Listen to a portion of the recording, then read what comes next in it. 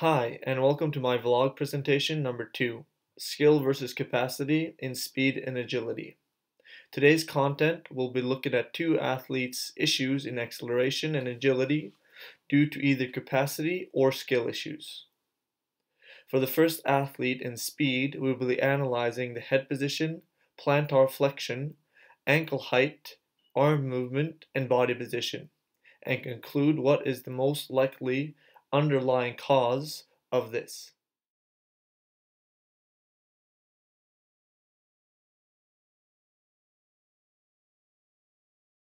In the first still picture, it is at the point where the back foot is about to leave contact with the ground. We can see that he stands up very early and takes his head up. We can also see that he does not aggressively pull his arms back, which will also be shown in the front view. In the second still picture, we can see that his back heel is high and that his front foot is slightly plantar flexed. In the final picture, it is right before contact of the ground with his left foot. Here you can see that he stands up even more, causing more of the force production to be vertically instead of horizontally, which would be more ideal. We can also see that his touchdown distance is fairly short. For us to determine if these are caused by skill or capacity issues, more assessment is needed. I therefore evaluated the squat jump, counter movement jump, and hip range of motion test to assess if it could be caused by some capacity issue. The athlete's ability to do a fairly heavy squat of 140 kilos suggests that he has enough strength capacity to have a decently good form. We can also see that both the squat jump of 33.23 centimeters and a counter movement jump of 39.86 centimeters are fairly high, which indicates that the athlete's ability to produce force rapidly is pretty good. The final assessment done to determine if it could be caused by a capacity issue was looking at the range of motion in the hips. As we can see, the athlete has really good range of motion in the hips and indicates that this is not an issue. We therefore did a number of drills to get the athlete more comfortable in a more horizontal position. Drills like falling starts and laying starts was used. To try to better the form of the foot, we used the drill shown in the video, where the cue is to hit the cone with your toe and drag it with the floor. The athlete was given coaching cues to keep the head more down and pulling the arms more aggressively backwards to try to better the form in this area. As we can see in the video, the athlete has bettered its form slightly, indicating that the lack of experience and therefore a skill issue was the leading factors for the underperformance.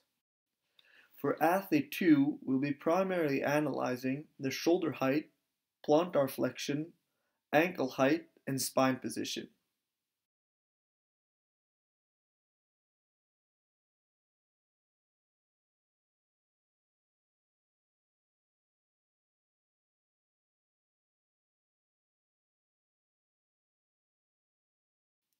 We can see in still picture 1 that the athlete has seemingly high shoulders and that he slightly plantar flexes his ankle.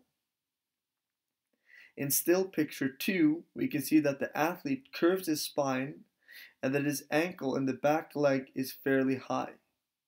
We can also see a more clear plantar flexion and that the athlete does not lift his knee very high. His right foot is at contact time nearly behind his center of mass, thus resulting in a touchdown distance that is not optimal. If this is due to skill issue for not having sufficient sprint training or due to a capacity issue is not possible to say without assessing. However, this could be a tool by the body used to try to elevate the time on the ground so that he could generate more force, as qualities to produce force rapidly might be poor. In the final still picture, we can see that the athlete is fairly upright and that he does not triple extend in the legs too fully. To assess if this was a capacity issue, I primarily used squat, squat jump, counter movement jump, and hip range of motion test. Athlete B has very little experience in the weight room and does not feel comfortable doing more than 60 kilos in his squat. In addition to this, with a jump height of 19.39 centimeters in his squat jump and 21.21 centimeters in counter movement jumps, it seems intuitive that rate of force production and max force production is a limiting factor and contributes to the less optimal form shown previously. We can also see that the athlete's range of motion in the hips might limit him to drive that knee up and forward to create more force. For this athlete, capacity seems to be the main limiting factor. For athlete A, we performed the L test to assess the agility. We analyzed primarily the heel strike and the tightness of the turn. On the video, there are especially two things that occur. One is that when the athlete is deaccelerating, it is not with a firm heel strike. You can see on the still picture that it is more in a neutral position instead of slightly dorsiflexed. He also has a large turn and is far away from the cone, as you can see in still picture 2 and 3.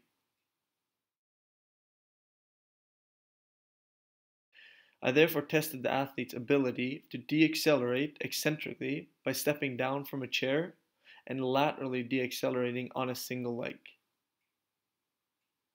As it does not seem to be a strength issue, it could seem like the athlete is not too well known with the exercise.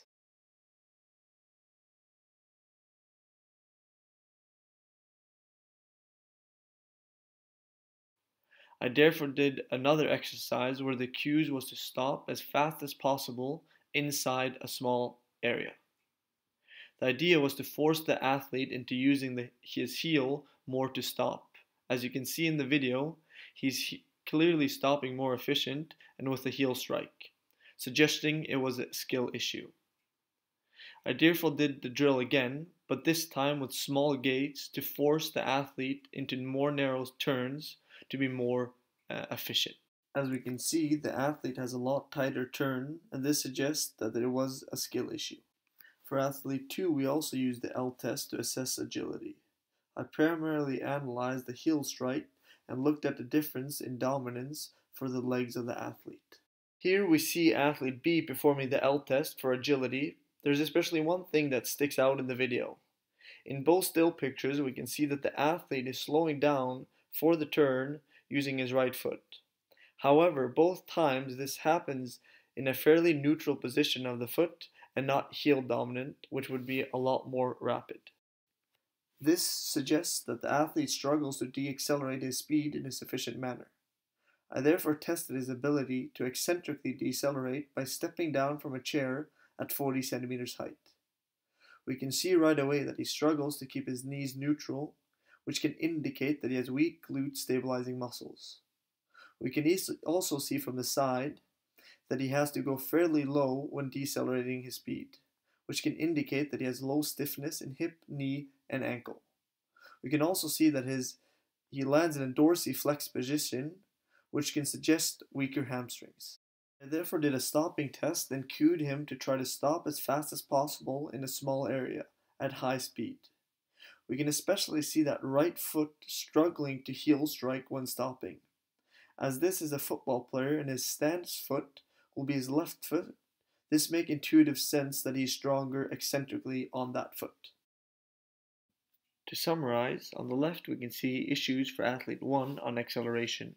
His main issues was that his head and upper body was too upright, he had a high ankle movement when pulling the leg forward, and he did not aggressively pull his arms back.